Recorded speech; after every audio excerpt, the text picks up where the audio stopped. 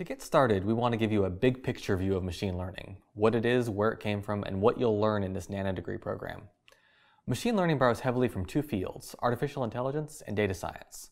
So we'll start by talking a bit about those areas and how machine learning fits in, using some material from one of Georgia Tech's artificial intelligence classes and one of Udacity's data science classes. Then we'll move on to machine learning more closely and start looking at Georgia Tech's machine learning class and Udacity's machine learning class.